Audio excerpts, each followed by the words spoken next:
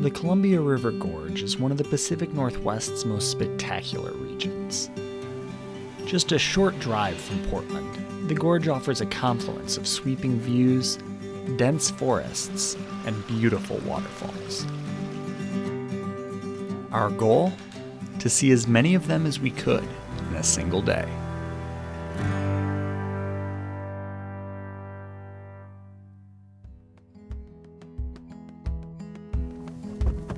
Back in March, before the pandemic set in here in Oregon, fellow reporter, podcast co-host, and waterfall aficionado Jamie Hale and I headed out to the gorge. And while there are close to 50 notable waterfalls in the gorge, we set our sights east from the scenic Vista house and aimed to see as many as we could fit in before dark. You can kind of imagine the lava coming off of Mount Hood and creating this slope. And when the river is carving it out, it kind of makes sense why you have these bigger waterfalls on that mountainside and sort of those lower lying slopes on the Washington side. So you're looking at every few hundred years, you're getting another catastrophic flood coming in. But for us now, I mean, that's why we have these beautiful waterfalls in the gorge, and that's why the Willamette Valley has such rich soil. It's hardly sunrise, and I've learned like a bunch of things today already. So I think we're good. There's plenty more facts for the rest of the day, Jim. I think it's about time we get rolling then. Let's do it. For an extra twist, I decided to bike between stops, while Jamie and our camera woman, Brooke, took the car. It's gonna like maybe be like 15-ish minutes to La Tourelle, our first waterfall of the day. All right, Jamie. All right, I'm gonna go get in this nice warm car. See you at La Tourelle. Yeah, see ya. From Vista House, we headed to our first waterfall, which was a quick 2.5 mile ride away, and didn't require any hiking.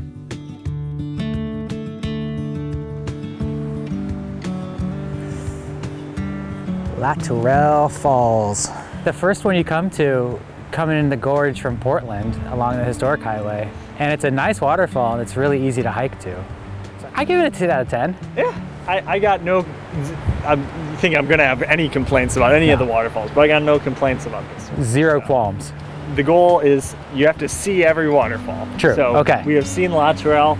I'm gonna snap my helmet back up and put my backpack on and keep moving because I am freaking cold. I feel a little bad for Jim, biking off into the cold. I have to say, I'm really excited to get back in the warm car. The seat warmers, the hot air blasting. Poor Jim. He's having fun though. He's doing what he loves. The first waterfall was gorgeous, but I was quite cold, so we quickly headed out to our next destination and ran into a waterfall we forgot about along the way.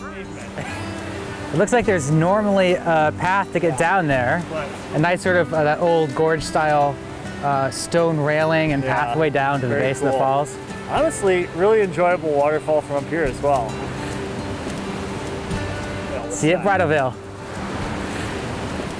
I hopped back on my bike and met up with Jamie and Brooke for a short hike to our next waterfall, Bridalveil Falls. I love these bridges across the creeks in here. Yeah. So nice. You can see, so if you look only at the little keyhole right here, you can just see the mist shooting out. You can see the falls just Oh yeah, there we are.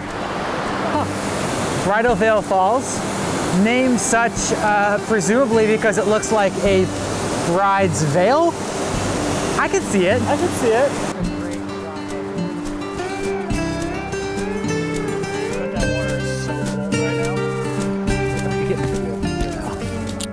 All right, man. See you in a bit. For the next leg of our trip, we'd do our longest hike of the day, about 5 miles via the scenic Multnomah-Wakena Loop, and try to see 6 more waterfalls along the way.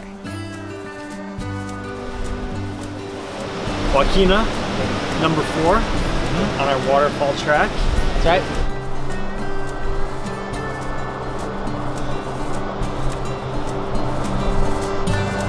We've hit 3 already.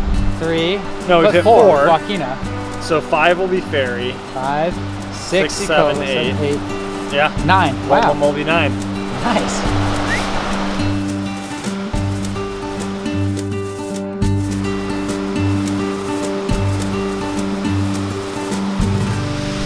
We've made it to waterfall number 5, Fairy Falls. A gorgeous one. I don't know that I've actually ever seen it before.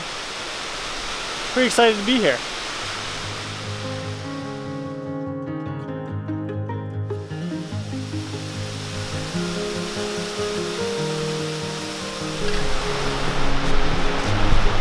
Yeah, so this is number 6? Number 6. 6 is pretty good. Yeah. 6 before 1. We powered through the rest of our trek, seeing more waterfalls and stopping for lunch before looping back around to the grandest display of our trip. Multnomah Falls is the tallest waterfall and most popular natural destination in the state, dropping hundreds of feet and crossing under the iconic Benson Bridge.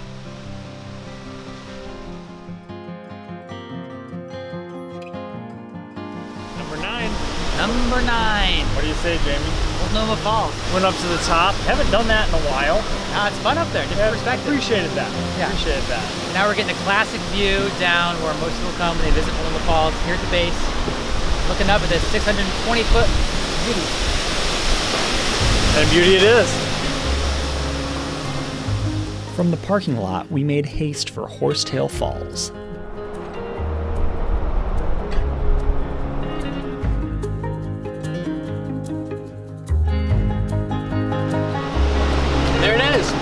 I like the ones that you can just reach off the road real nice. Yeah, just right here. For 10.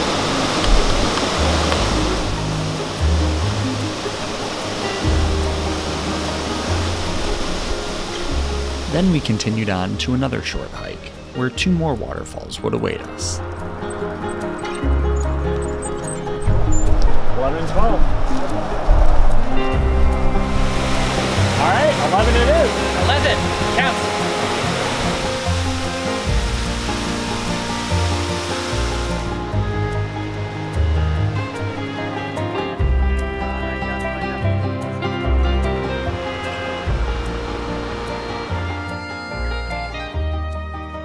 Next up was a Jamie Hale special, a secluded waterfall that was just a short walk off the paved historic Columbia River Highway State Trail.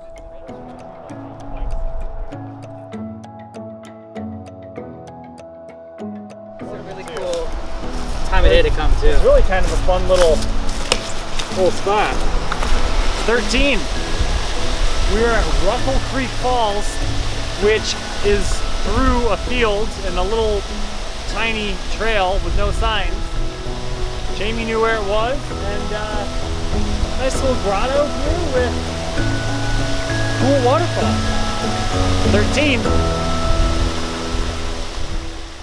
With only a couple hours of daylight left, I booked it to the next set of waterfalls. But of course, I chose to stop for a frozen treat along the way. A classic move on my part. When you got milkshake on the mind, you pedal like mad. Working, Jim. That's a very good choice. Classic chocolate. This is going to be difficult though while biking. Enjoy your shake on the bike. I spilled the milkshake. I got some of it. I feel so bad. It's one of those situations where it's so bad you can't help but laugh. Oh, I feel bad for poor Jim spilling that milkshake. Oh no, it's all over the road now, isn't it? He was so happy to have it. Did I miss my turnoff? Milkshake debacle behind us, we set off for a few more waterfalls past Cascade Locks. So 14, if we're not including the 2 waterfalls I saw way off the bike trail. Jamie says no. So this is 14. Yes. 14. Hole in the wall falls? Yes. Hole in the wall falls. It comes out of literally a hole in the wall. Hence the name. They got creative with this one. I'll be there in just a smidge. Oh. 15. 15. As the sun set, we reached our final stop, Starvation Creek Falls. 16. Did it, Jim. We did it, man.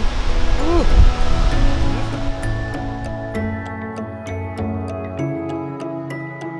Then it was back to the car, out to dinner, and home to Portland, with 16 waterfalls, roughly 10 miles of hiking, and over 30 miles of biking in the books.